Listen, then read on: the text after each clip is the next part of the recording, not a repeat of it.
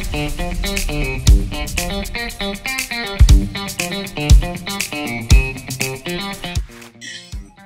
right, welcome to today's episode. Today we're talking about how to find the right software, how to source the right software, how to decide on finding the right software for your business to help it scale.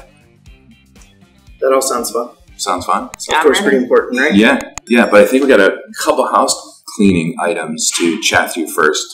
Number one, clean the glasses. Clean the glasses. Like every episode. Number two, we have a new co-host on the show. So if you've seen the last episode, you've been introduced to Monica. But if you haven't, this is Monica joining the show. Thank you for having me. Yeah. Hi, Monica. Thanks for being here. And next item is we have a new location. Where are we at? We are at the beautiful Amity Co-working in the lovely downtown Northville, Michigan. It's pretty neat. We got like this nice mezzanine. We're here like really early in the morning, so nobody else is here, or they are here and they hear us and they're like, "Weird guys podcasting upstairs." We should probably some podcast bros. We should leave them alone. That's what I would do. Yeah, they love us. We love them. Yeah, so we're good to go. Everybody, this is our first episode recording after Halloween, so everybody full of candy. Spooky. Yeah, we have way too much candy. Yeah. Our kids are young enough so that they want to go trick-or-treating, but they don't like candy. So we have to eat all the candy. Our kids are weird. Like my oldest doesn't like chocolate. We've thought about kicking her out of the family a couple of times, but I guess that's frowned upon. So yeah, we're stuck, but we'll find another excuse. I was passing out candy this year, and it was at the end of everyone coming through, and there was a ton of candy left, and I went to a little girl coming, and I was like, "Can I give you the rest of our candy?" And she goes, "No, thank you."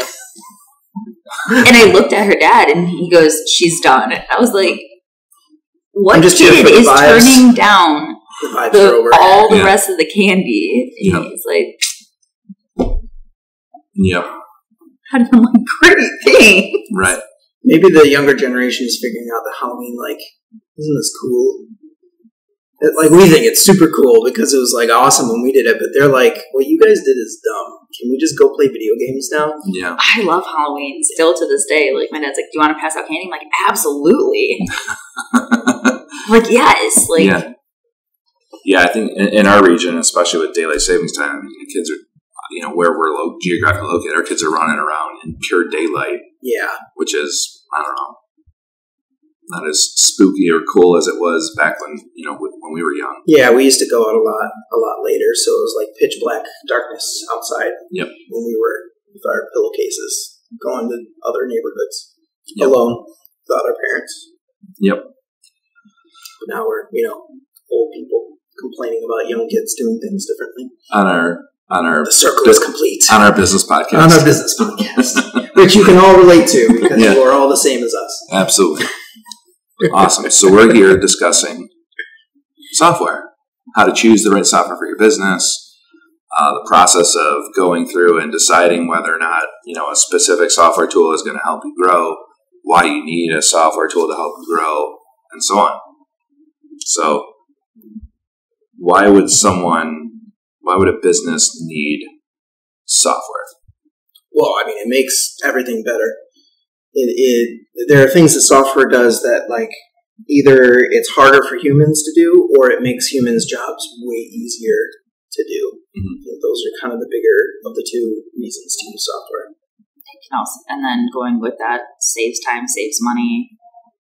Yeah, you make a human's job easier. It's less that human can focus on the other things that are more time sensitive or kind of complex that maybe software can't really solve right now. So it's like a cost effectiveness thing. Pay $200 for a software as opposed to paying that person $1,000 to get a project or part of the project off the ground. Mm-hmm. Or like keeping track in Asana or something like that. Something that would be very hard to do if you didn't have something like that going on. I think we had mentioned this before, but like, how did people do projects in the 1920s? Without like a computer sitting there and like I think a hammer and a chisel. Yeah, with their calculator. Abacus. Yeah, thank you. That's the word. I was like, we got an extra $1. Yeah, we're gonna be rich. Is that an extra $1? Is that pushed all the way over? Is that? Extra? Oh, it was halfway. Oh, yeah. Control Z. Can we go back? Yeah. I don't think the Abacus had that.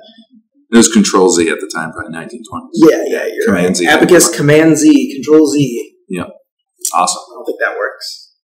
So yeah, I mean, deciding on, your business might have a unique way of executing projects, executing on work for your clients, right? You might have the run of the mill. You might have a very common business, right? And there's a lot of systems and tools and software out there already to choose from that can help your business scale. So yeah, it's important to realize that software is your best friend. It's there to help you. It is not there to hinder your business. If it is hindering your business, it's time to go down the path of understanding there's a problem and let's fix it. And that's a key component of understanding things first. Yep. So you don't get into the trap of finding or buying software that isn't helping your business. So a very thorough discovery is really important for figuring those things out. Yep. Been in a lot of situations with other companies I've worked for where they go with one company or they go with one software product and it doesn't fit all of their use cases, but it does what they needed to do right then. And then a year down the line, they're going to change some process to better, achieve their goals or whatever. And this software that they bought and spent a bunch of money on just doesn't do it, and they're stuck. So, do we spend that same amount of money on a new product, or do we just make do and try and do it weirdly? And it just, either way, it just never goes. Yep. I was also with a business that did something very similar. They bought a software that didn't really fit all of their needs, and we would have to every day spend hours upon hours correcting the system to make it better fit the business instead of just switching the software. And now you're paying people to do what the software was supposed to do in the first place. And it's just, the whole point is defeated. My job at the end became just refixing what was getting inputted, which the software was supposed to do. Yeah. And it became several employees' jobs to do that. So at what point? Right. It's the worst. So there's two types of softwares that we talk about here. There's the quote unquote off the shelf software, which is software that's already built that you pay just like a monthly fee or annual fee or membership fee, call it whatever, for use. And then there's the custom software route where you work with a software development company, or you hire software developers to come into your company and build the actual software that your company needs. So when we're talking about software, we're really talking about two different, avenues that businesses go when selecting or choosing or dealing with software. So yeah, a lot of what we've just been discussing is more of the off the shelf, where a company is just reached, Google searched, potentially, give me the best project management software. Yeah. Asana or Asana. What was it? Yeah. Don't mention the other ones. There's Asana, there's Rike, there's ClickUp, there's probably 10 that are, very, very, very, very, very good. Right? That can do, like we just talked about, 70 to 80%. Yeah. It can get you there. But the more unique your business is, right? And the more intricate your business is and the more detail oriented you are to execute on projects, the further away off the shelf becomes valuable to your business. Right. The more custom software becomes valuable.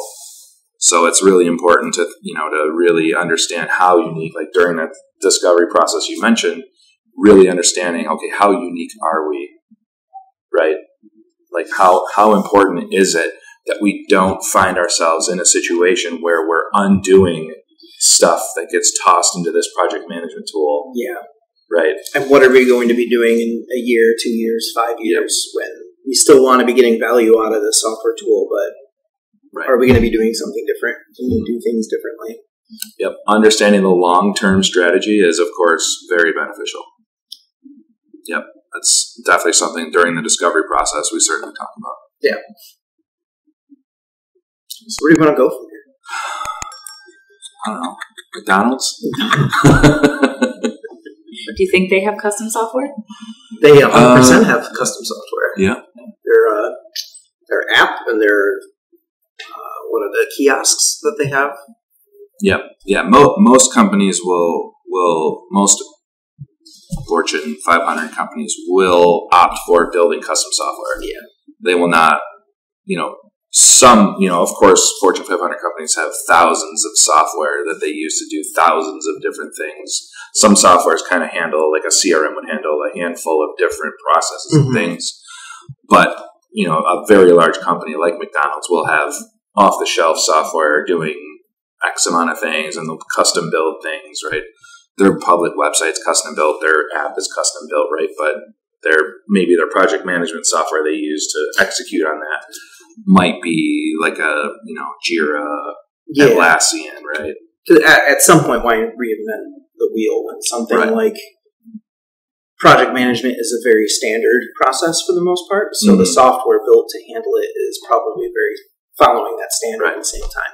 So there's not much, there is some customability and maybe integrating certain processes with your business into it might be a thing, but that can be easily handled by a human. That's just fine. Yep. But when it comes to using the McDonald's example, I don't think there's an off-the-shelf thing. You're not going to go and find a mobile app builder to build your kiosk. No. That's going to handle all of your sales in your stores, or 90% of the sales in your stores. Variables. So you're going to want a custom solution for something like that. Right. So asking kind of a silly question, but if I was a new business, it sounds like custom software is just a no-brainer. You would want something that's going to best tailor your business to help it grow and be more productive. So why would someone choose something that's already built out entirely? Cost is probably the biggest factor, or maybe with the project management example, if something already exists out there that's doing something, your business is very simple. If you're a normal retailer just selling clothes in a shop or something, there are tons of POS systems out there that have already been built that are off the shelf that could handle the very simple stuff that you need to do for it. Or a restaurant. Or right? There's Toast, restaurant. And there's spot on, right? Yeah, so why would you do that necessarily? Get a custom thing built when it's a use case that's very well known and standard and there's lots of stuff for it. That's why you probably wouldn't go custom. Now, should you still have experts or hire a company to help you implement those things? Probably, especially if you're really serious about it and it's complex type of stuff, then that would be a good idea. So you don't necessarily need, or you're just because you're not doing a custom solution doesn't mean that you might not need a software company to help you implement some of those, we call them the no-code tools, or no-code tools. Okay, thank you. Yep. Yeah, you brought up cost. Budget certainly is a probably the next topic of discovery. Understanding really get an understanding of your business, how unique it is, the long-term strategy, and then also understanding, obviously what your budget is, right? And between the two different softwares options, right, they are different, but from a long-term strategy, right, if you're factoring that in, right, off-the-shelf software, some is free, right? So there's no way to even compete with that, right? But as you want to add on bells and whistles, or you want to bring in other users, your company grows, you're adding employees, right? Costs begin to rise on the off the shelf, right? You're charged per seat, right? So you're charged by a handful of different things depending on the type of off the shelf software you're going with. You're charged by the seat. You're likely charged, an annual cost to use the system, and then you're also, on the hook for any price increases that off the shelf software comes with, right? As over the years, as they decide to just increase their price. So, if you're looking at $100 a month right now for off-the-shelf software for you and, 2 or 3 other, employees on your team, all of a sudden you scale to 10 employees, right, within a year, and you've gone from $100 a month to $1,000 a month.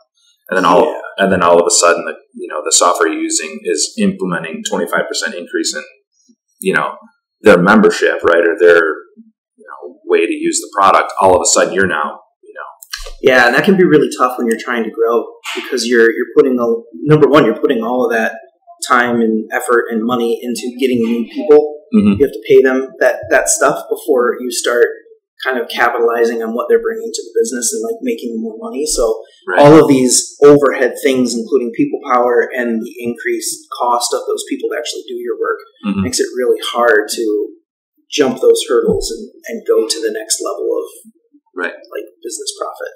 Right. Now the other option, right, the custom built, right, there's certainly other things that are paid for. Obviously you got to pay to have it built, right? But what you pay, right, could be flexible. What you pay could be, over a long period of time, right, or a short period of time, depending on, what the software is, what the company is. And you can be strategic too. And like, obviously, when you buy a off-the-shelf software, it's going to come with all the things that were built into it. Some things you might not need or want. When you're doing the custom route, you get to decide what's going to be in your software and what you're going to need at that time. So if you're smart about it and you're really into the discovery process and really like in tune with your developers, you come up with like exactly what you want the software to do now. And then if you want to add stuff later, you can add stuff later. Things can happen over time instead of having to put all that cost either up front or in a subscription-based model or something like that. Yep. So definite pros and cons to the budget question there. Yeah, and certainly the custom built route, right? The cost that goes into building that is certainly an investment into the business, right? Right. As the same as the off the shelf, like the subscription you're paying every single month, right? Somewhat different than the investment you put in to build custom software. Plus, that's intellectual property for your business, right? Right. That makes it even more unique and enticing for a sale of the business, 10, 15 years down the road, or whatever the long term strategy is, right? That makes sense. Yep. And then once you've paid for the software to be built, right? You're basically done paying. Yeah. All you're really paying at that point is maybe hosting fees, or maintenance or something like that. Right. Which is negligible compared to the cost of building the software in the first place. Right. I'd imagine. Right. Were you gonna say something? Okay. She's staring off into the distance. Oh, okay. Is there something over there? I think there's a butterfly or something. Awesome. So just really understanding the two different pieces of software options that are available to companies, and when it comes to a lot of what we run into as software developers, building software for companies, unique software applications for companies, is Google Sheets, right? The no-code tool, right? That's accessible to really everyone. That is wonderful and great. Sometimes companies overuse or get overwhelmed with thousands and thousands of Google Sheets that they stitch together, right? So then they come to us with a pile of Google Sheets, and we work to try to transfer that over into a very simple, scalable software solution. So while we brought up Asana and ClickUp and the other ones, Google Sheets is certainly a big one that a lot of companies use to. And it kind of makes sense. At the beginning of your business, you want to use the least expensive thing, and you have Google Sheets, which is 100% free. Yeah. You don't have to pay anything for that. You could share it with anybody that you want. And it just makes sense that you use that, and then you get to a point where you're using it so much and you've grown, and you're like, well, now I'm kind of stuck using these Google Sheets, and it's very hard to manage. I was about to say a lot of information can get lost that way. Yeah. So great tool. The sooner you can afford going away from Google Sheets, probably the better. Yeah. You will find yourself creating new Google Sheets, assuming you don't have the data. When you do have the data, you've got other team members creating sheets over here. Yeah. It just becomes an overhead management nightmare in a way. Right. But it is powerful. It does do a lot. So my question is, in what ways have you seen software solutions fail to meet a business expectation? Google Sheets. While wildly successful, right? As of recent, we've found, companies that have just piled on the Google Sheets and piled them on, just become overwhelmed, right? And I believe that while the companies are using Google Sheets in a pretty fascinating way, right? I think we found the limit, right, to utilizing Google Sheets when it becomes too much to manage and you need more automation. So that's... The more hands that touch Google Sheets, the more complex things get. Yeah. The more lost in the weeds. Yeah. Your files and your data and who owns what and what's the source of truth becomes. Mm-hmm. And then there was another one where, kind of real life example for us, we were put on a very large project to augment another team, and they used an off the shelf project management tool, and it was so over engineered and set up that it was extremely difficult to go in and find the actual tasks that needed to be completed. And there were processes that were built in place that were never communicated. There were processes upon processes. When to do this, when not to do this, when to update this, when you do update this, what you need to have along with it. Never communicated out. So when you over-engineer the setup of your off-the-shelf system, it can become a burden to then pass those processes down to vendors or to new employees, right? Your new employees might have a longer curve of being brought up to speed on how to use the tool if processes aren't kind of dialed in, minimal, right? You need processes, but when you over-process it, it becomes a problem. This doesn't sound like a project I was on, thankfully. No. This might have been before my time. Yeah. We shielded you from that. Just knowing. Protect the Jason. This one I fit Jason's personality very well. Yeah. So, do you think custom software can give you a competitive edge with competitors? Oh yeah, because with custom software, you can tailor fit something to do what your business does, like the way that your business does it. So, going back to the McDonald's example, they were kind of the first ones to get that whole kiosk thing, right? Okay. That was a huge competitive thing for them because they did it basically right before the pandemic hit, right before we got worried about interacting with human beings and stuff like that. So they were bam, we're ready to go. Mm-hmm. They had the advantage when COVID hit, when they had to shut down dining rooms and stuff like that. As things started opening up, those kiosks were already there. You could already go into the store, type the thing in, maybe wash your hands afterwards, but you wouldn't have to interact with a human or talk with someone face to face to get your order, and then someone just put it on the counter and you walked away. Mm-hmm. So that was a huge competitive advantage for them to have a custom software in place. So yeah. Yep. We didn't plan that question and answer. That was completely from my head. I'm trying to think of if there's another one I can bring up. It's escaping me. I mean, I like how you mentioned tailor fit, right? Mm-hmm. When you have a unique business proposition on executing projects for your client, right, your customers, and turnaround time is of the essence. Yeah. Right? If you haven't over-processed things and you don't have extra fluff in your software tool to get in the way of getting work done, you've built this tailored, just bespoke, from A to Z, bam, do this, bam, and we're done. And your turnaround time is fast. Your clients are going to love you. Right? Yeah. Or think of the web app and web design experience. Squarespace, very easy to get a website up and going right now. But you can kind of tell when a website is a Squarespace website just by the way that it looks and the integrations and stuff like that. So if you have a custom design and a custom solution for that, obviously you're going to stand out from your competition because your website's going to look like your brand, not someone else's brand fit to your colors or something like that. Plus, on the web app side of things, you can integrate a whole lot more when you have a custom solution than when you have something like Squarespace.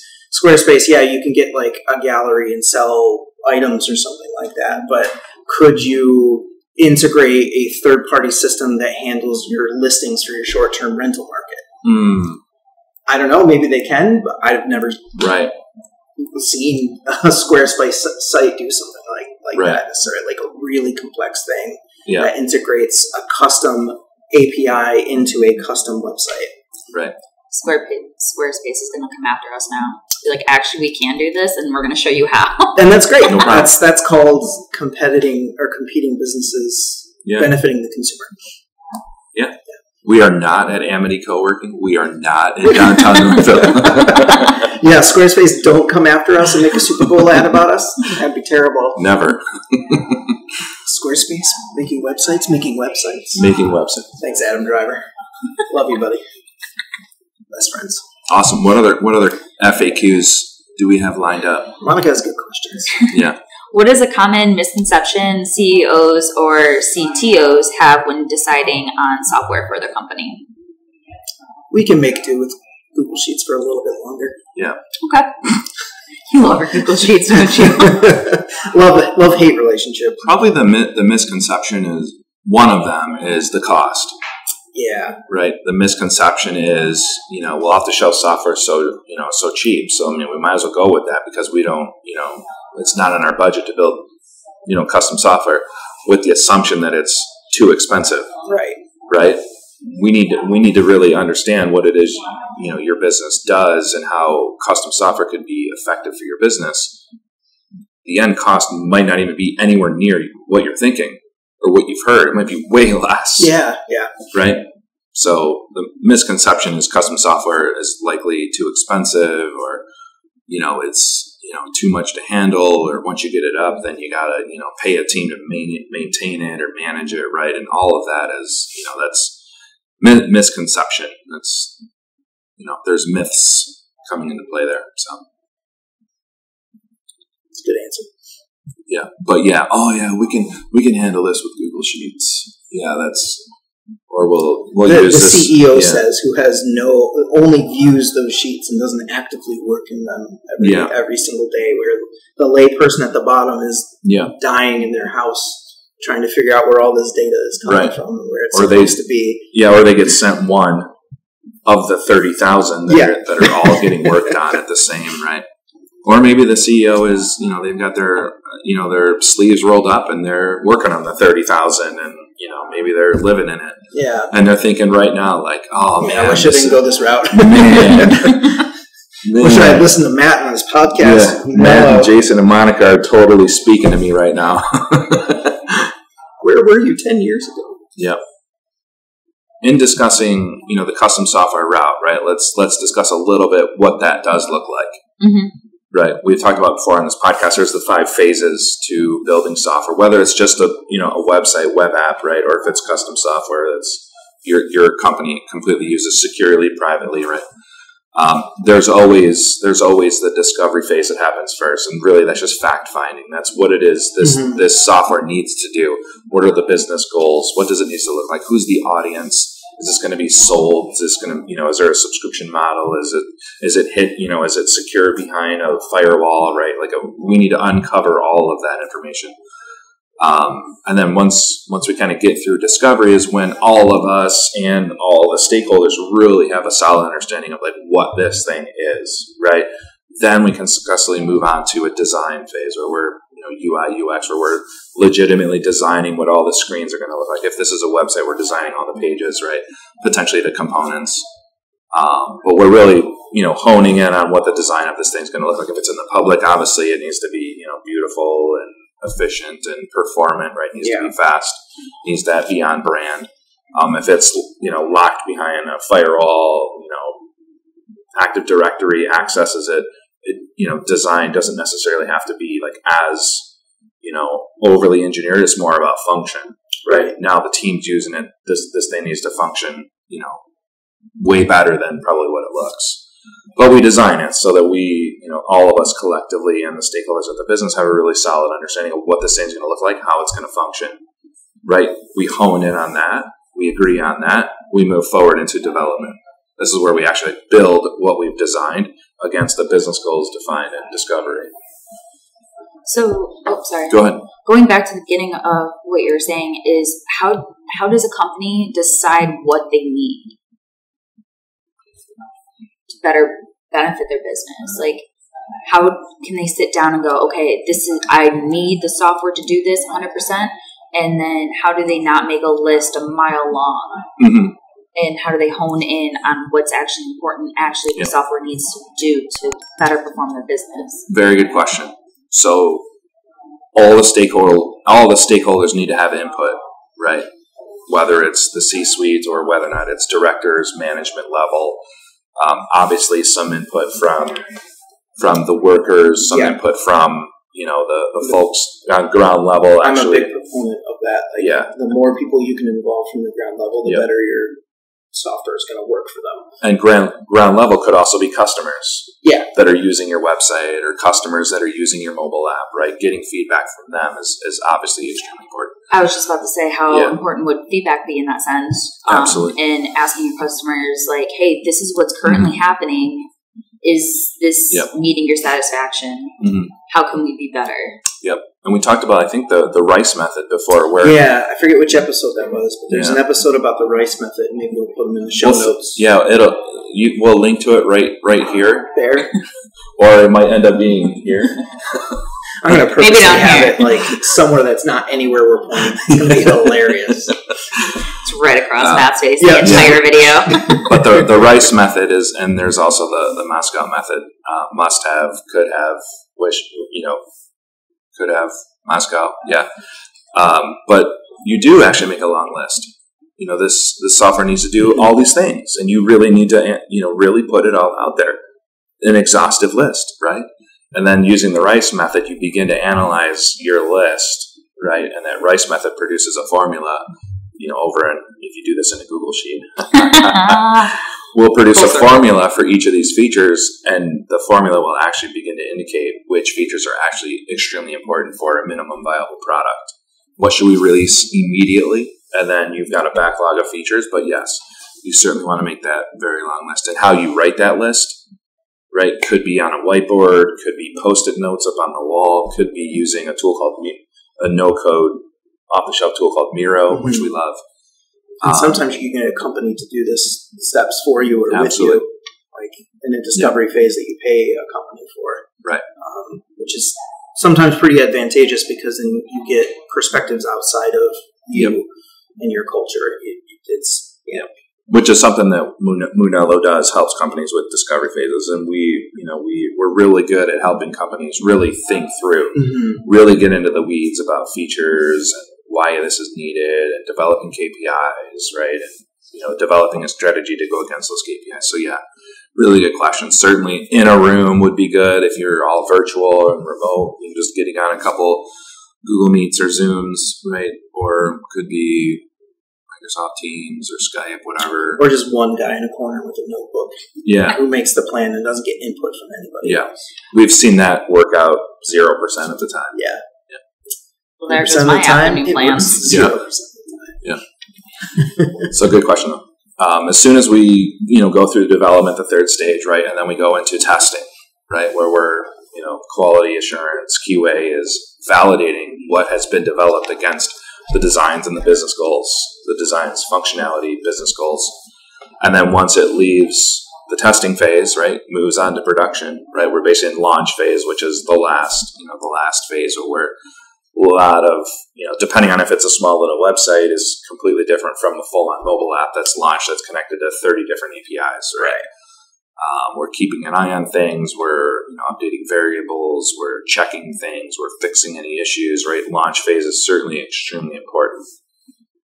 And then you've got, maintenance and management or whatever comes, after launch, right? Which can be different or custom or run-of-the-mill. But you typically have, that's the process you go, which isn't, there's a science and a sophistication to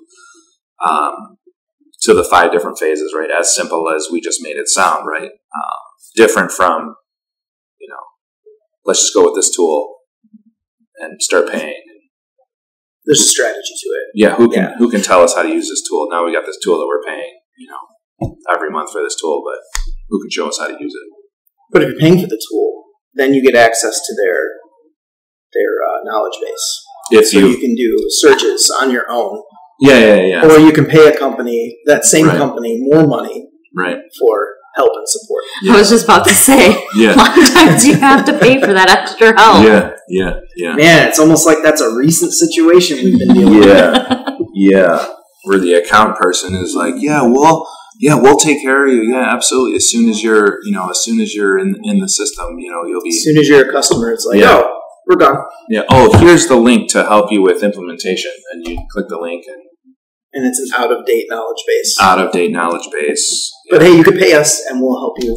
More. Yeah. Paying us more. Or my favorite, send us an email and we'll get back to you. Yeah. They never get back to you. Boy. Yeah. So that is. That's really the difference between the two. That's, figuring out how to decide, thinking about long-term, thinking about budget, right? Understanding that there's myths and, misconceptions on, both sides, right? Both sides of the coin. Yeah. And it's real interesting as we kind of wind down.